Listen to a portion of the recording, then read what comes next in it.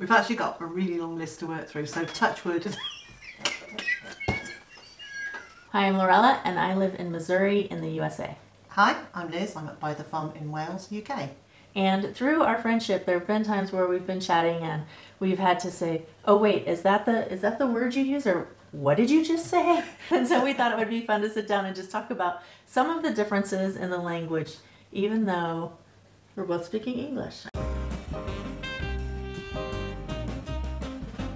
The loo, The bathroom, the toilets, the bathroom, the lavatory, the restroom, and occasionally the cloakroom.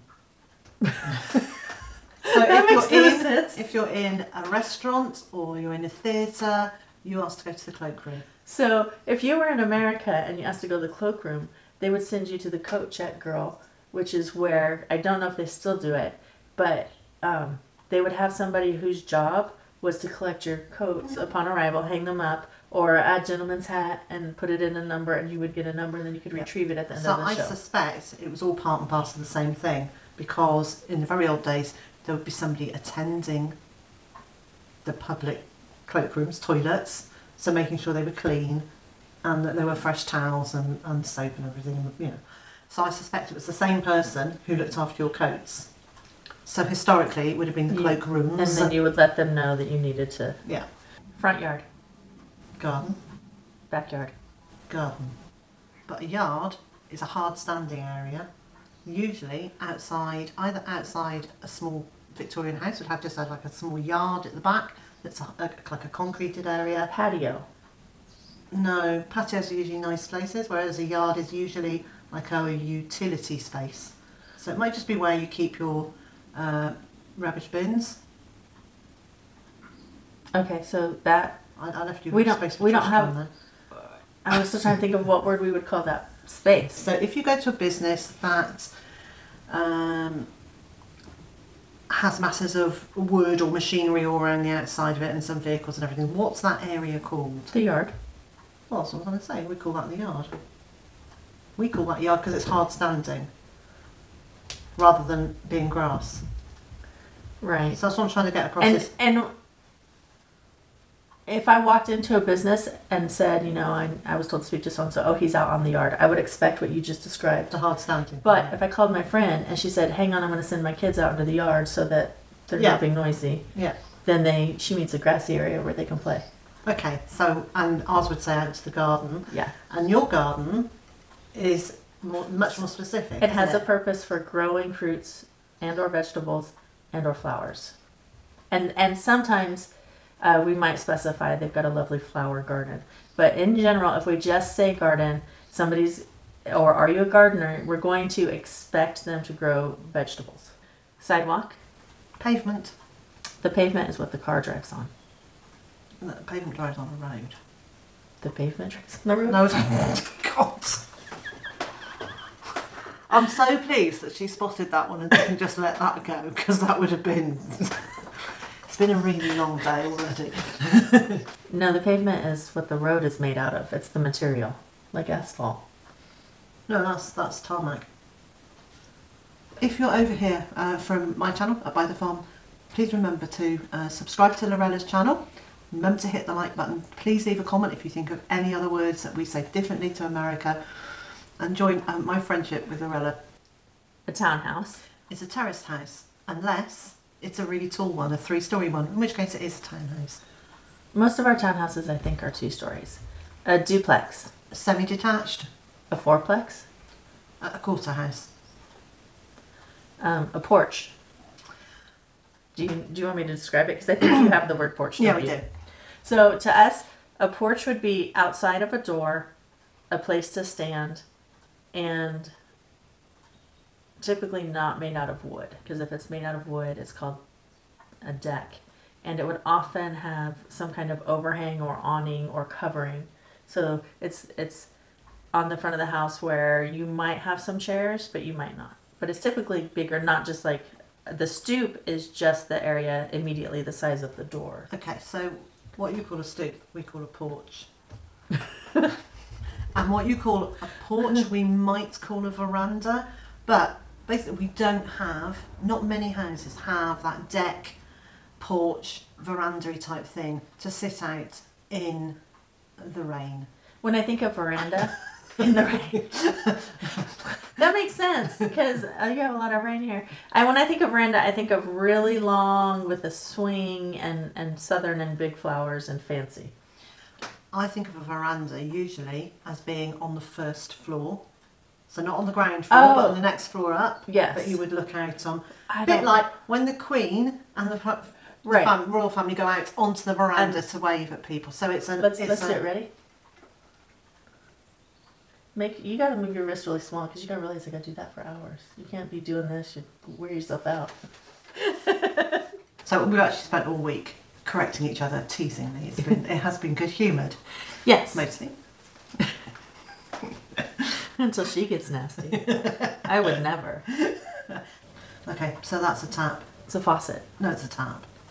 It's a faucet. And this is typical of the United States. Even if it has two handles, it comes out one. So it's been interesting to me being here because in more than one place that I've been, the hot water and the cold water come out separately. So washing your hands is really fun because it's like, burn my hands, freeze my hands, burn my hands, freeze my hands. Cup it together. So I think the idea, I will say I don't think many people do it, is that you put the plug into the bottom of the sink and you run each of the water into the sink and then wash your hands in that. But I think we've just got very used to using running water for things rather than collecting the water. So yes. I do hot, cold, burn, freeze as well. This is similar, but this is where the water comes from outside. Yeah, the sky. So no, it also comes from a tap outside. It's a spigot.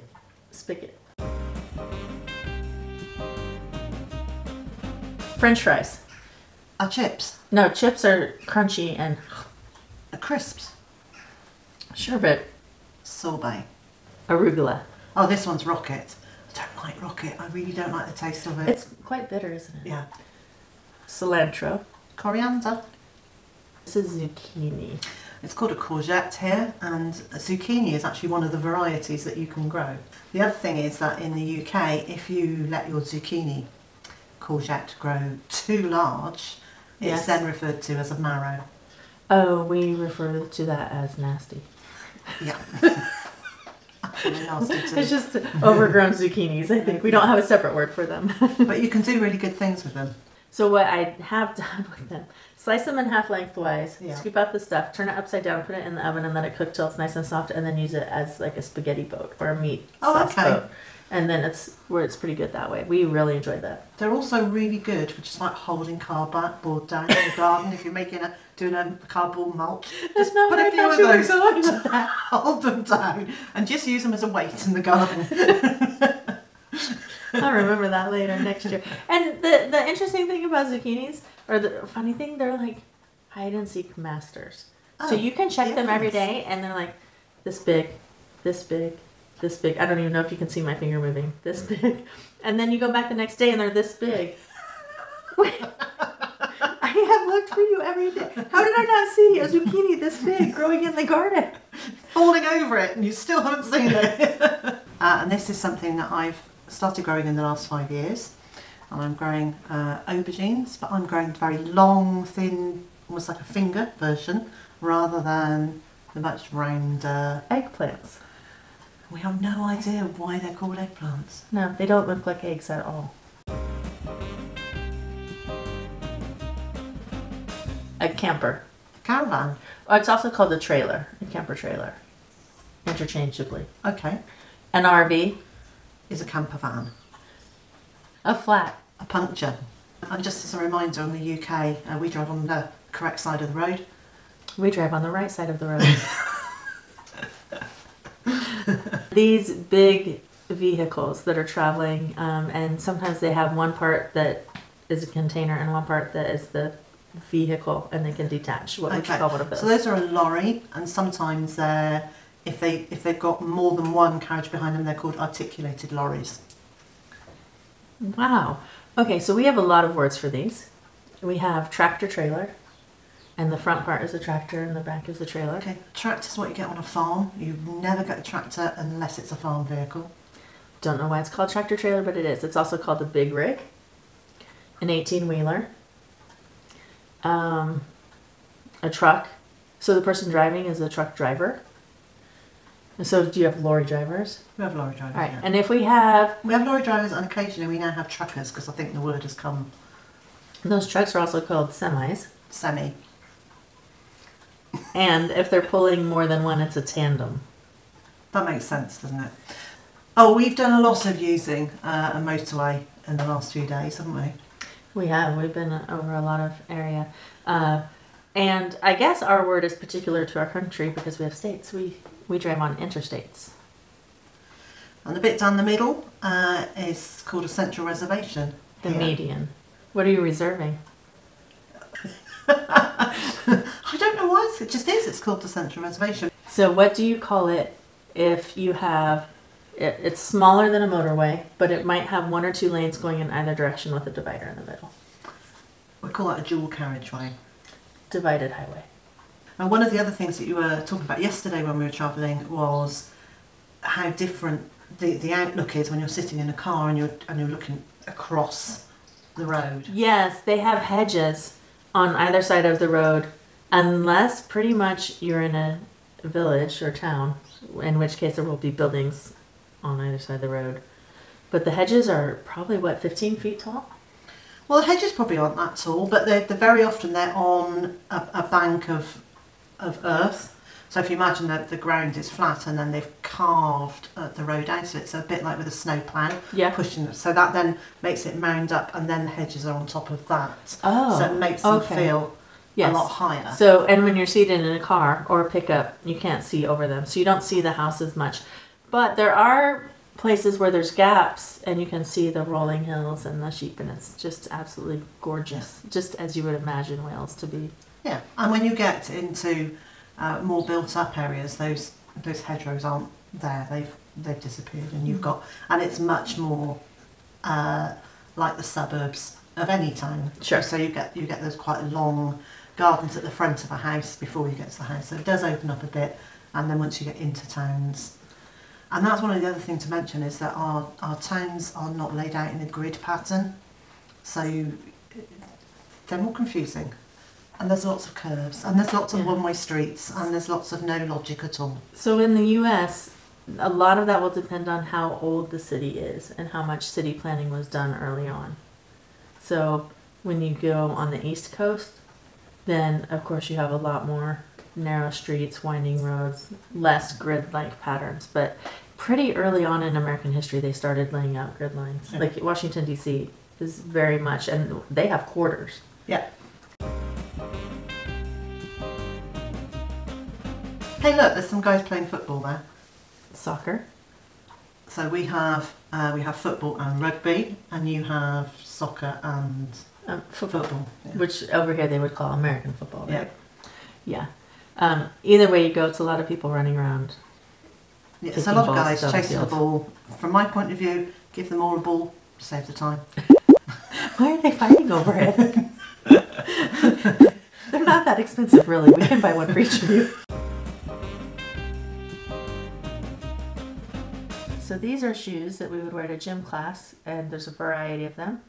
And we call them trainers. Sneakers.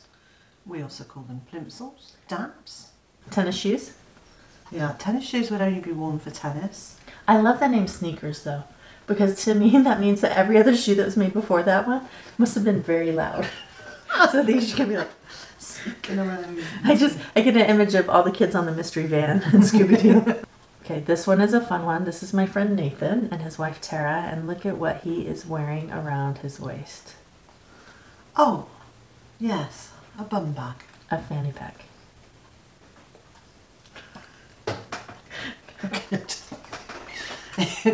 In the US, your fanny is the same as your bottom. It's a part of your body you sit on, whereas in the UK, it's a female's private parts and not a nice word for it. No. So this item... So it has a thin spaghetti strap at the top, and sleeveless. We call it a vest. Cami.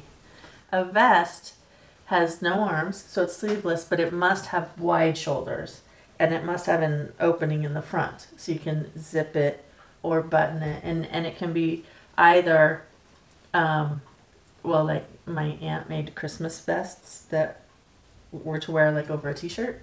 Right. And it had buttons and it had a Christmas pattern on it. Or it could be like a puffy jacket with no sleeves that you zip up. Okay, so the wide one that's a V-neck or usually a V-neck. Yes. And buttons down the front that you would wear, say, under a jacket. It's going to be a waistcoat. Okay. If it's that puffy thing that goes over the top, it's a gilet, which is G-I-L-E-T. So it's another French word, gilet. So, okay, so it's a puffy vest. All right, and then another one is this, what you're wearing right here. It's a sweater. It's a jumper. It's a sweater because it makes you sweat. What an appealing name for an item of clothing. And I think they were first used, and maybe the same reason, for people who were exercising. So like jump rope, and so they would sweat off their... Yeah, maybe. I mean, I've kind of assumed it's because if we want to do that fabulous children's joke, it doesn't work with sweater. Tell the joke. So, what do you get if you cross a kangaroo and a sheep? A woolly jumper. It's not funny. It is funny if you're 5. It's funny to me, but I like 5-year-old jokes. Pants. Trousers. Underwear. Pants. Bathrobe. Dressing gown. Zipper. Zip. No, zip is the action. Zip your pants, zip your jacket. Yeah, you zip, Use the zipper. No, you zip your zip. This is fun because it's going to be words that have where the name brand has become the thing, but not in both countries. Yeah. So we've actually got a really long list of names. So touch wood that we can actually get through them all. Did you just say touch wood? Yes, touch wood. We knock on wood. So we've actually got a really long list of names. So touch wood that we can actually get through them all. Okay. There we go. Oh, I set that up so nicely for you. Should I do that again? Oh, gosh. Should I do I that thought you were again? just doing it, yeah. Yeah. We've actually got a really long list to get through, so hopefully we can work.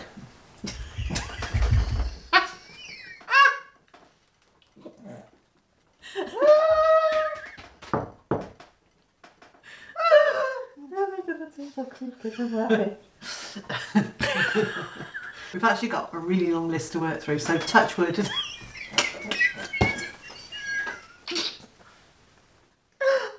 my bit twice. I don't have time. Shall I make us a hot drink? No. I'm gonna be like, oh, it's this You want to push a pause while we... No, come on, let's Okay. get going. You mean... I mean, I'm walking away for 2 minutes because you're being naughty. It's going to be words that have where the name brand has become the thing, but not in both countries. Yeah. We go for the floor. We vacuum the floor. I have a scratch. Would you get me a Band-Aid? No, I can get you a plaster. Bandage. We might say bandage. Oh, okay. We wouldn't say plaster ever.